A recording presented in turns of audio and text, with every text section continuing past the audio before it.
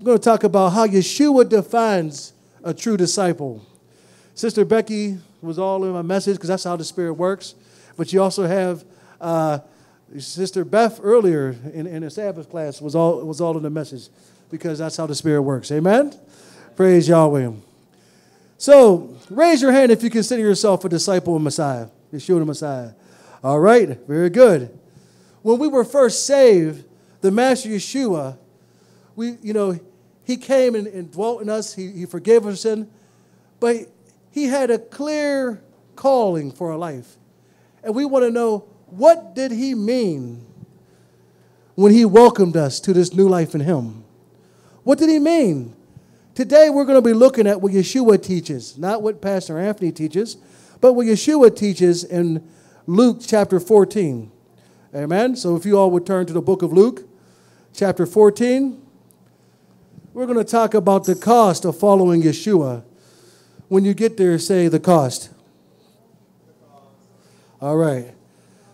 Now we're going to read. It says, "Now large crowds were going along with him, and he turned and said to them, 'If anyone comes to me and does not hate his own father and mother and wife and children and brothers and sisters, yes, and even his own life, he cannot be my disciple. Whoever does not carry his own cross and come after me and cannot be my disciple.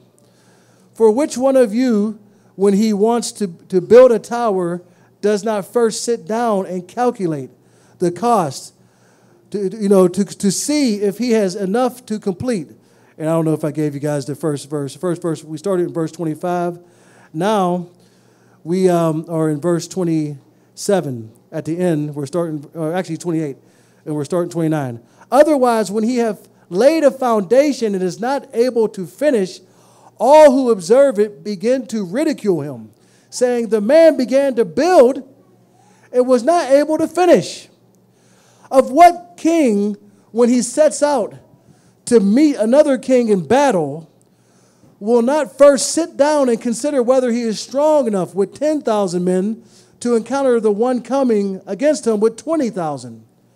Or else, while the other is still far away, he sends a delegation and asks for terms of peace. So then none of you can be my disciples who does not give up all," say all, "his own possessions. Therefore salt is good, but if even salt has become tasteless, with what will it be seasoned? It is useless either for the soil or for the manure pile. It is thrown out. He who has the ear to hear, let him hear." Amen?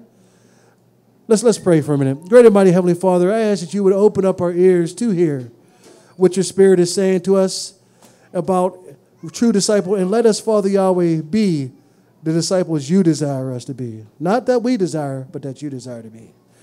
And everyone said? So, the following are actual responses from comment cards given to the staff members of Bridger Wilderness Area. One card said, "Trails need to be reconstructed. Please avoid building trails that go uphill." "Too many bugs," said another one, "and leeches and spiders and spider webs. Please spray the wilderness to rid the area of these pests. Please pave the trails. Chairlifts need to be in some places so that we can get to the wonderful views without having to hike to them. The coyotes made too much noise," said another one, "last night and kept me awake. Please eradicate these annoying animals. A small deer came to my camp and stole my jar of pickles. Is there a way I can get reimbursed? Please call," said the note. Another note said, "Escalators would help on steep uphill sections. A McDonald's would be nice at the trailhead, you know." And one said, "There are too many rocks in the mountains." You know? So these comments and complaints indicate that these people who made themselves do not really understand what it means to stay in the wilderness. They were looking for something convenient and comfortable, but not truly a wilderness experience. Am I right? In a similar way, many people today do not understand what it means to be a genuine Christian. There are multitudes that often follow Yahshua or claim to be a Christian, but they do not do so they do so on their own terms, not on Yeshua's term. Amen? And so they do not truly comprehend the biblical definition of discipleship. Because of this ignorance, there are many who consider themselves to be followers of Yeshua, but who are not. Even though in many ways they do look like followers of Yeshua. They go to church on Sabbath. They have a profession of faith. They read their Bibles, pray, even give in the offering.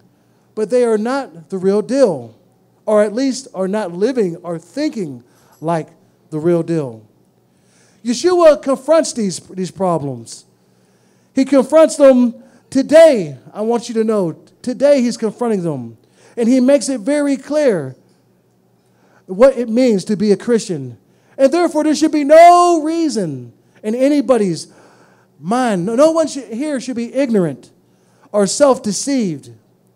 Because you can deceive yourself. Is that right? Am I right? Let me hear your response. So we will take a look at how Yeshua defined discipleship in the next few moments. We're going to go over what he says verse by verse. But before we do, I want to explain the word disciple, which is repeated several times in these few verses. A disciple is a true follower, say follower, or learner, say learner, which is basically the same thing. When we follow him, we're learning from him. And we're learning from him, we're following him, both in what we do and what we say. It's not just a mental extent. Amen? You know, we're learners of Yeshua the Messiah. In other words, what we would call a Christian, if you are a Christian, you are a disciple.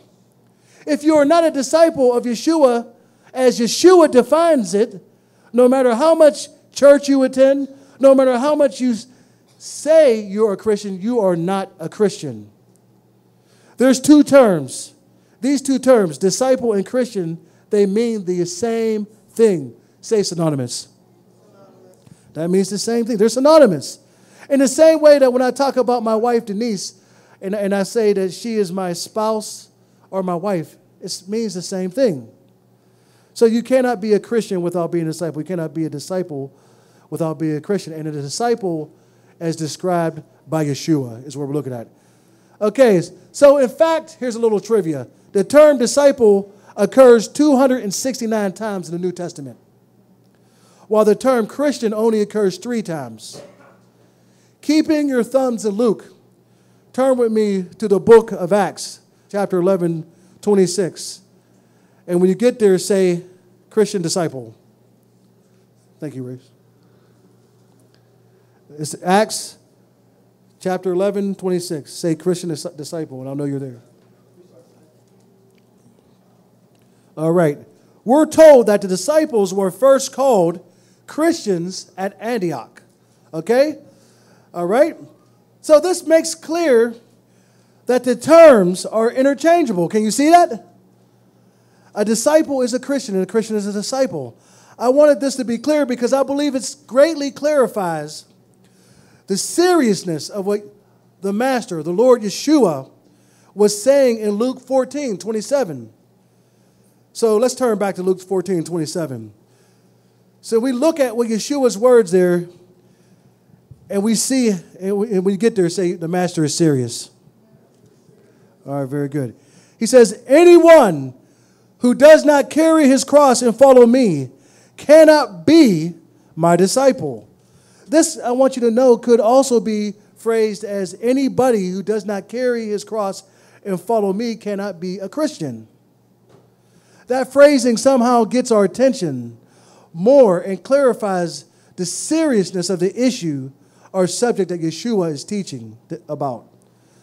Now, with this brief explanation, let's look at the passage verse by verse. Let's go over it again and break it down. Let's go verse 25.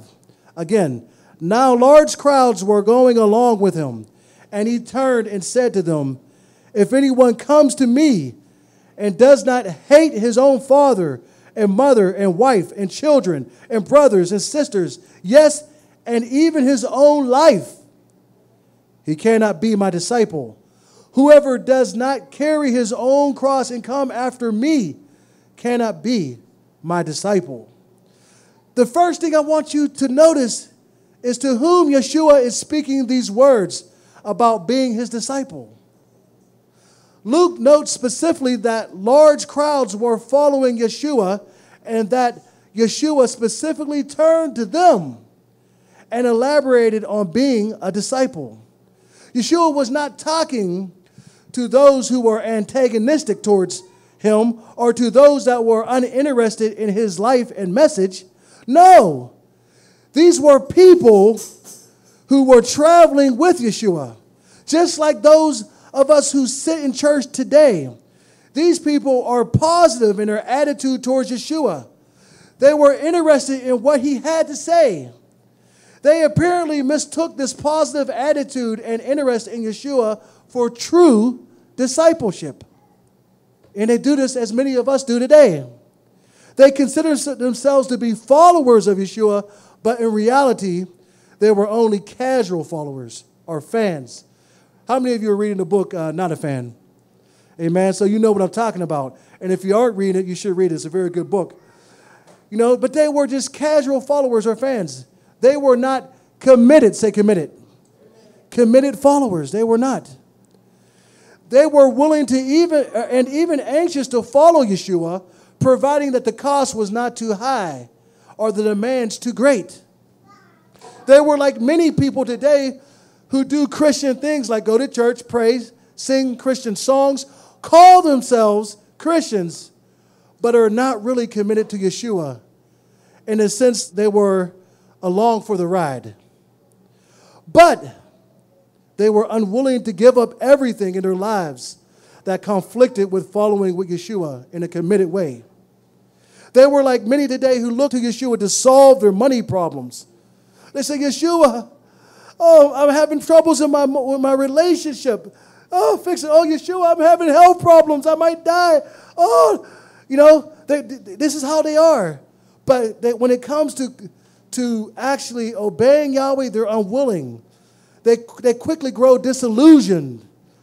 When it be because, you know, Yahshua, his followers they are to sacrifice. They are to, just like the song we sang, give their all. Say, give their all. Amen? So I want you to ask yourself a question. Which one are you? Are you a casual follower? Or are you a committed follower? Are you a follower of Yahshua only when he's going your way? But as soon as he's not going your way, or it means you have to give up something you really want, you're not willing to obey him? The Master Yahshua addresses this mistaken understanding of discipleship in verses 26 and 27. He explains in vivid and clear terms what it means to be a disciple of his. Read with me. Verse 26. If anyone comes to me and does not hate his own father, this is Yahshua saying this, and mother, and wife, and children, and brothers, and sisters, yes, and even his own life, he cannot be my disciple. Whosoever does not carry his own cross and come after me cannot be my disciple. So in summary, Yeshua's message in these two verses is to be his disciple, you must be committed to him above everything else. So yes, I want you guys to know that this is an interactive message. Okay? Interactive. That means I want you to say something.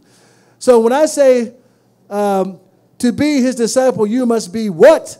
I want you to say committed to him above everything else. Matter of fact, I want you to be like really strong about it. I want you to be like committed to him above everything else. All right? All right. Because I want to know you're paying attention. I want to keep you alive. I don't want you to fall asleep on me. All right. So let's get a practice drill. You ready?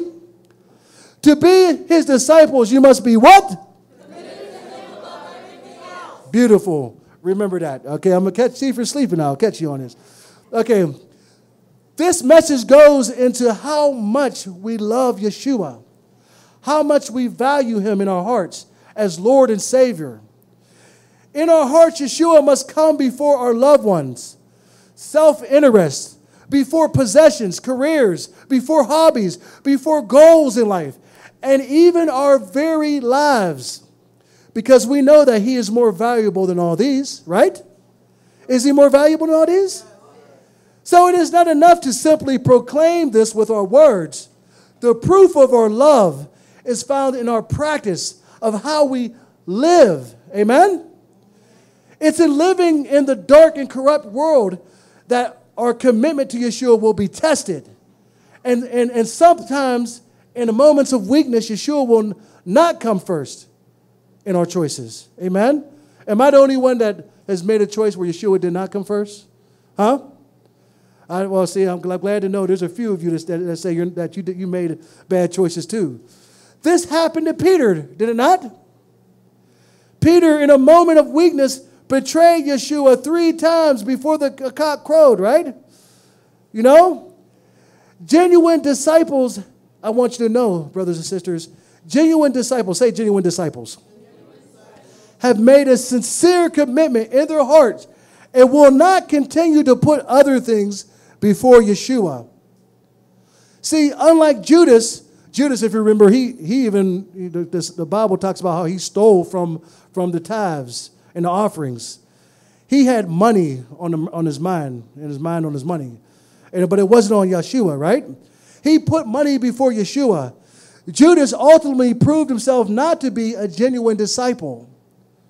Peter repented, and as a genuine disciple, put Yahshua before everything, valuing the Lord Yahshua, even above his own life.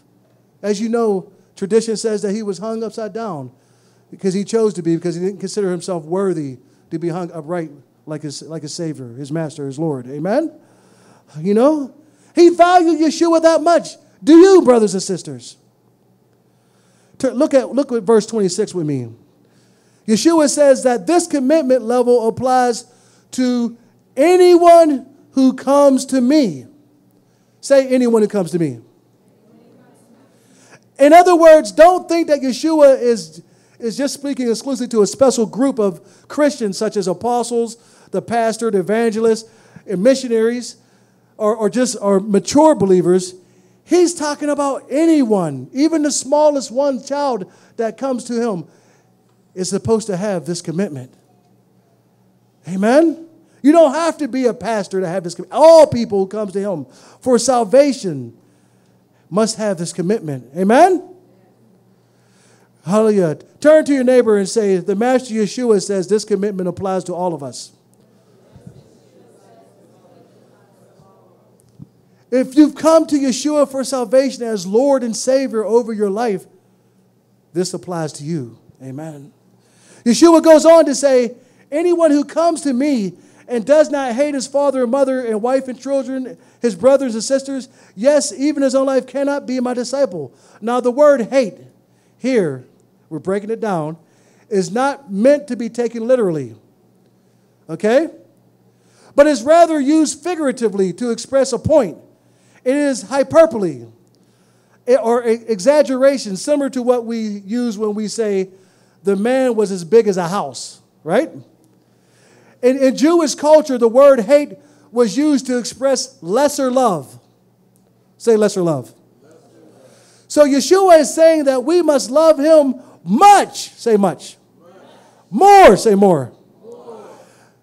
Then we love our closest family relationships, or even our own lives. We must love him more, say more, than our hobbies. More, say more, than our goals in life. More, say more, than our careers. More than our own self-interest. Amen? Do you agree with me? Yes. Yahshua is not speaking of our emotional feelings towards him, or our families, but rather he is speaking of our level, say our level, of commitment. Amen? He is saying that our commitment is to obey and follow him. You know, our commitment to obey or follow him must be much greater than any other commitment in our lives. Hallelujah. Can you imagine that? Is that you? Is your commitment to follow Yeshua greater than any other commitment in your life? In other words, Yeshua must be the first in your priorities and your loyalties. Is this true in your life? For instance, if following Yeshua obediently results in problems or interferes with your closest relationships, will you still follow him? This is not just a mere hypothetical situation. In this very church, we've had people who profess to be committed followers of Yeshua fall away because that commitment resulted in problems with or interfered with romantic pursuits. We've had professed committed to following Yeshua mothers or parents who've fallen away because they refuse to put following Yeshua's words, his teachings, before their children. They don't value or love Yeshua above their commitment to their children. So their commitment to Yeshua gets neglected. In other countries, following Yeshua can sometimes mean being kicked out of your family, losing your children. Am I right? In our own country, many relationships have encountered problems because one spouse was a committed Christian and the others was not. In such cases, Yeshua wants us to know up front from the door what it means to be a disciple. He, say he, must come before even your closest relationships. Are you committed to Yeshua and his teachings, even if it means having your kids, wife, or husband turn against and be estranged from you? Are you? Let's keep your thumb there and let's look at the parallel passage in Matthew chapter 10. When you get to Matthew chapter 10, say committed. Do not think, we'll look at verse 34. Do not think that I came to bring peace on the earth. This is Yeshua talking, not Pastor Anthony. This is not my opinion. This is the Lord Yeshua, who you say is your Lord, and I do too. He says, do not think that I came to bring peace on the earth. I did not come to bring peace, but a sword. For I came to set a man against his father, and a daughter against her mother, and a daughter-in-law against her mother-in-law. And a man's enemies will be the members of his own household. He who loves father or mother more than me is not worthy of me. And he who loves son or daughter more than me is not worthy of me. And he who does not take his cross and follow after me is not worthy of me. He who has found his life will lose it. And he who has lost his life for my sake, say my sake, which means you're talking, Yeshua talking, will find it. See, this is real, folks, right? Sister Becky talked about, she was real with him. But Yeshua, he gets real with us, I want you to know, right? This is real. This is our Lord Yeshua himself saying this. He knew that the cost of following him would, for many, mean the destruction of our relations with even our own family members. We've experienced this as a church who follows Yeshua's teachings concerning disfellowship of rebellious members who refuse to repent from sin. This has caused some of us ourselves to sin by falling away. We failed to obey the Master Yeshua's teaching because the disfellowship members happen to be family. So we, in disobedience, we stay in fellowship with bad company because they're family. And don't even seem to realize that our morals, as far as commitment to Yahshua, are being corrupted. We don't even realize it. Let's turn back to Luke 14.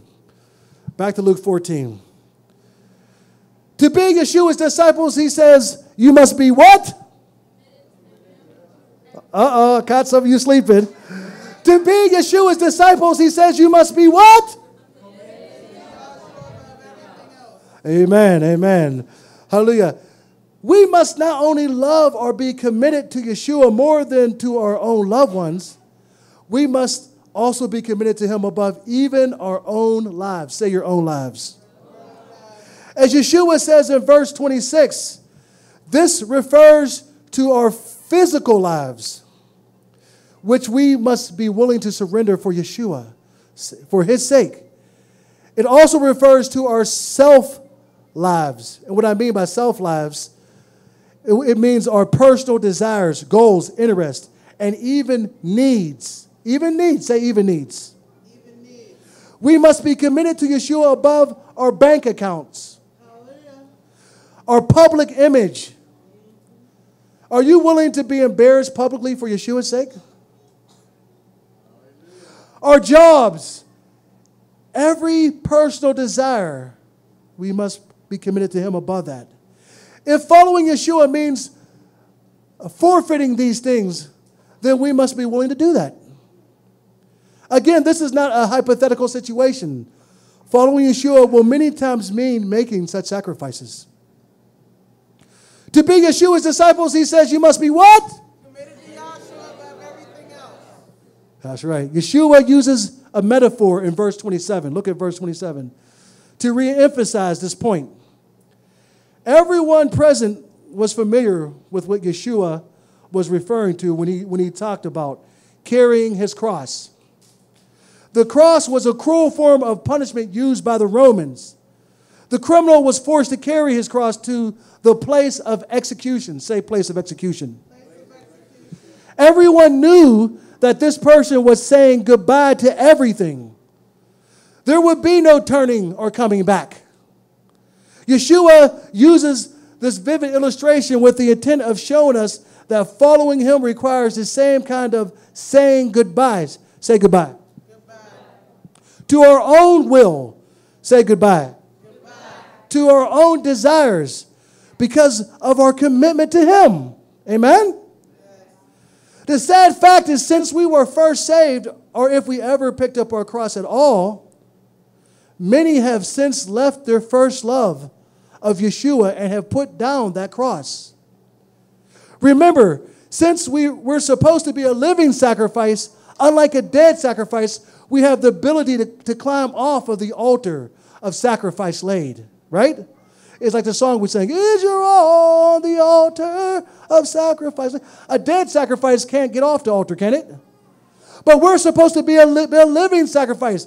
And as a living sacrifice, we have the ability to put down our cross, to climb off of the altar. And since many of us aren't picking up our cross or have discontinued carrying it, it means that we have become no longer willing to sacrifice or say goodbye. Say goodbye. To our own will and desires. It means our flesh is rolling. We are no longer willing deeds to love Yahweh with all our heart, minds, and soul. And for the same reasons, many of us are no longer willing to follow the related command and continuing loving our neighbor as ourselves. It may cost something, but we're not willing to give it up.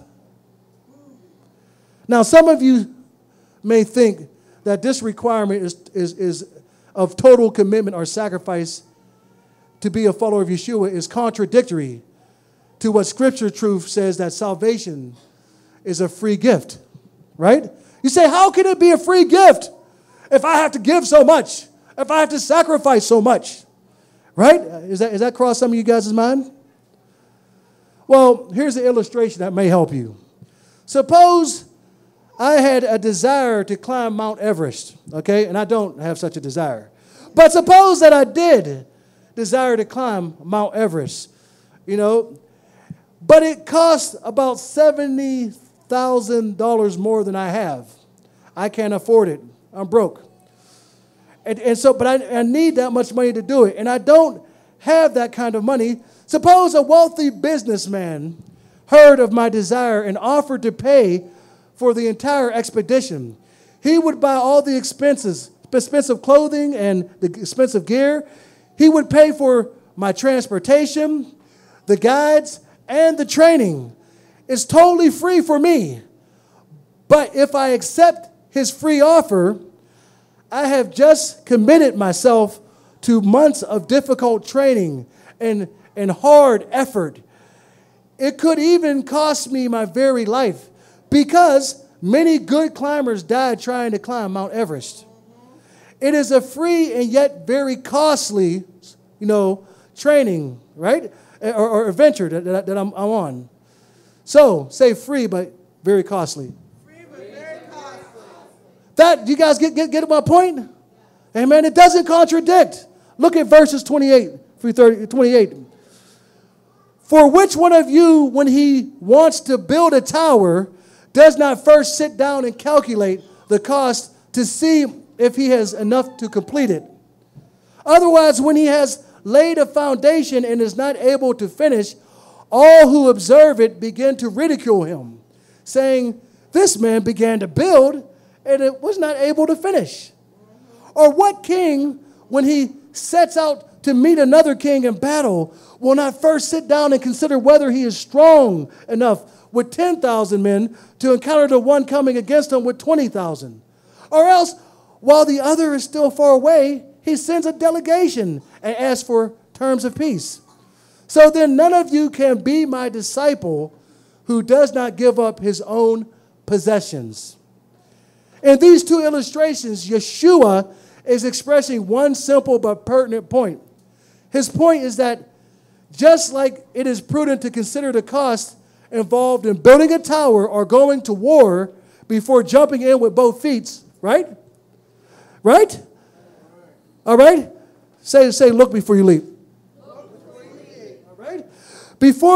Just like it's prudent to do that before building a tower or going to war, it's prudent to count the cost before becoming a disciple. Amen? Every person needs to know from the get-go, but they're not being taught this in the churches. They're being taught prosperity, and they're being taught it's an easy road, and you don't have any struggles and all this other stuff. But they're make it, name it, claim it, and all this crazy stuff. But they're not being taught. This is not the message Yahshua is teaching, is it? Oh, Yahweh help us, right? Say Yahweh help us. Everybody needs to know that Yahshua doesn't want us to take this half-heartedly. He wants us to be committed from the door and to know and have an understanding, to seriously think about this decision. He doesn't want a half-hearted, blind commitment. Because what'll happen if you're blind and you go into it with unrealistic expectations? When it gets hard, what are you going to do? What is the new believer going to do? Fall. That's right. He doesn't want us to only expect blessings. Yes, we do expect blessings. The blessings will far outweigh, but there's cost. And the cost is everything. One should consider and make sure one is willing to pay the cost prior to making the commitment. Yahshua wants us to ask ourselves, am I in this for the long haul? Jamie and Leo, they said, for richer or for poorer, for better or for worse. So sickness and health, till death do us part. They're saying they're in it for the long haul. When you come to Yahshua for the first time, you're committing to be married to him, espoused to him for the long haul. Amen? Yahshua wants you to know this. It ain't going to be easy being his bride. All right? Yahshua is asking us, are you willing to follow me no matter what happens or what you're required to give up? There is only one way to truly follow Yahshua. He says, to be my disciples, you must what? You guys, committed to him above everything else. Amen? We must be what? Hallelujah. Unlike many people today, including many preachers who are only interested in large crowds, he wants committed. Yahshua wasn't interested in numbers, was he? No. So therefore, we should not be, as leaders of the church, interested in numbers. Yahshua wasn't interested in large crowds. They didn't impress him. But what he wanted was totally committed people. I don't care if I do care, but if half of you guys leave, it's about the little bit of committed people. That's what it's about, because that's what Yeshua is about. Because wasn't he totally committed to us? Did he give some of himself to us? Amen. So he expects nothing less. Amen. Yeshua, he doesn't want to be unequally yoked. He wants a bride like himself. Amen. Amen. So, unlike many people today, many people who have not listened to Yeshua, but they think that they're true disciples. They're a part of the crowd. They sit in the church, and they believe that they're disciples, but they have not considered the cost. The total commitment is lacking in them, And even though they gave a profession of faith, and that is true, this is why we see that the church today doesn't look like a church should. It doesn't look like Yeshua. It looks like the world, right? Polls have been done, for example, that recent ones that show that many of those who call themselves Christians are just like non-Christians. They're living, shacked up without being married. They're just as likely as non-Christians to do that. Many people who call themselves Christians are just as likely to get divorced as a non-Christian. Many people, call themselves Christians just likely to be using recreational drugs and are watching rated R, rated X movies, as non-Christians. Isn't that sad? Because they don't understand the commitment. These kinds of things, moral compromises, half-hearted commitments, would not be happening if people really understood what was required of disciples, and they had to consider the cost of Yeshua, to consider the cost that he himself instructed. People are not reading their Bible, saints. Are you reading your Bible? Are you studying to show yourself approved? Turn with me to verse 33. Yeshua once again makes clear the cost of following him. He says the disciple must be willing to give up everything. Say everything. See, everything is a fairly inconclusive word, right? It's like you can say, where does everything stop?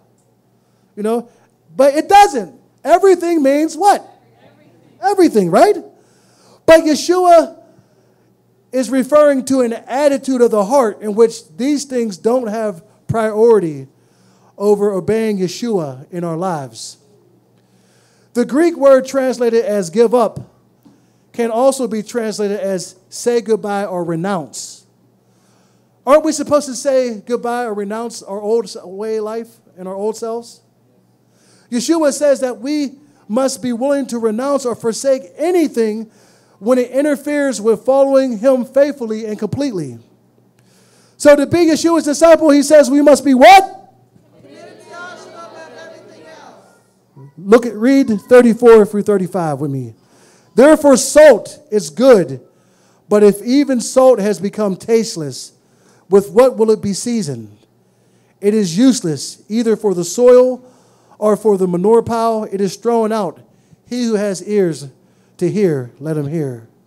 See, salt is routinely used by Yeshua in figurative ways because of the high value people placed on salt in ancient times. Salt was used as a preservative, flavoring, and as a fertilizer. Salt, in this case, represents a person's commitment to Yeshua. When that commitment is complete, when that salt is good, this means that the Christian life will have a positive, useful purpose in the same way that the salt did for the people. See, salt in Yeshua's day wasn't pure like salt is today. So it could, by various means, lose its saltiness. If this happens, the remaining product had the appearance of salt, but with none of the benefits. It could not even be used for fertilizer, as Yeshua says. It is fit neither for the soil or the manure pile. In other words, it was useless in every respect. The church, looking like the world, is useless in every respect. If you or say you're a Christian and you're living with your unmarried boyfriend. I don't care how much you say you're a Christian. It's useless. You're not being seasoned. You're not flavoring for Yahshua. Yahshua is saying that people who follow him without total commitment are like the salt that lost its saltiness. They may have the appearance of being his disciples, but they cannot be used in the kingdom as a Christian should. Yahshua was referring to those who only give a part of themselves, of their lives to him. They will commit to following Yahshua one day a week, but not 7. They will commit to obeying him in their marriage, but maybe not in their finances. They will give up this thing, but not that thing to follow Yahshua. This half-hearted commitment will not work in the same way salt that has lost its saltiness is of no use. You will also be of no use to Yahshua. To be Yahshua's disciples, he says you must be what? See, Yahshua concludes his teaching by saying, he who has ears, let him hear. Right? He said this to remind us of our responsibility to listen. Say listen. And respond. Say respond. See, it's not good enough to listen, not just good enough to be just a hearer of the word, but we must be a doer of the word. Amen? We must listen and respond to this difficult message. The teaching is not difficult to understand, but is it difficult to accept? Amen? So here's the conclusion. There's this, in Leadership magazine, they once read a cartoon that showed a church building with a billboard in front that said, "The Light Church, 24% fewer commitments, home of the 7.5% tithe, 15-minute sermons, 45-minute worship service. We have only 8 commandments, your choice. We use just 3 scriptural laws and have an 800-year millennium. Everything you wanted in a church and less." You know? Is that the kind of church you want to be a part of? No. Some of us act like we do. The cartoon may represent what people are looking for in a church, but to follow Yahshua, one must be totally committed. I want you to understand, brothers and sisters, what a Christian is as Yahshua defined it. Not as you defined it or I defined it, but as who defined it? Yahshua. Right? The question we need to ask ourselves is not, am I able to follow Yahshua completely, but rather, am I willing to follow Yahshua completely? Amen? We are all humans, and sometimes we will fail in our commitment, but the thing Yahshua is confronting here is not our ability, but our willingness to follow him with our whole hearts. Amen? If we do that, he'll give us the abilities. Amen? Do you believe him? For those of you who are not Christians, you need to understand what following Yahshua really means before you make that commitment. For the majority of you in here who are already Christians, let this lesson be a reminder of what being a Christian and a disciple truly means. To be Yahshua's disciple, he says you must what? Yahweh bless you. Hallelujah. Praise Yahweh. Hallelujah.